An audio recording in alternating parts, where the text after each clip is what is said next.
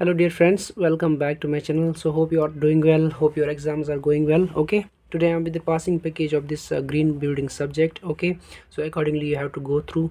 So dear friends, first of all, module 3 is the passing module, and module 4 and module 5 comparatively with the module first and second, as there is the vast syllabus for it.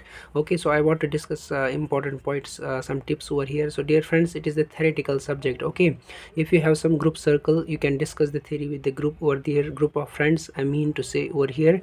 Okay, as theory is the literally headache for most of the students like me, to be honest over here.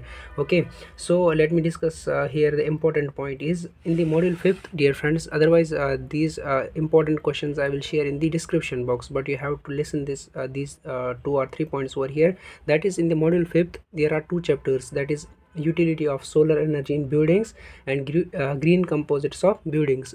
It is according to your own choice which you will choose over there. Okay, as there is a possibility of coming the questions from each part. Okay, means in our part they will give questions from this part, and in the next part they will give questions from this part. So you have to read this module fully so that you can conquer 20 marks. Okay, you don't have to leave anything, I mean to say here, from the first chapter or second chapter, whatever is your own convenience. Or the rest of the modules I have just given the important questions, you can go through, and I have provided the link in the description box. And one main point over here, that is write the uses of different types of materials and their availability. There are a lot of materials, like I have taken here materials as per syllabus. Example, burned bricks, concrete blocks. There are a lot of materials. Okay, you have to write down the uses of different types of materials. Okay, try to understand the concepts over there and try to write it in your own words. Okay, so better to write in your own words. Rest of the theory you cannot remember all the theory from this particular subject. Okay,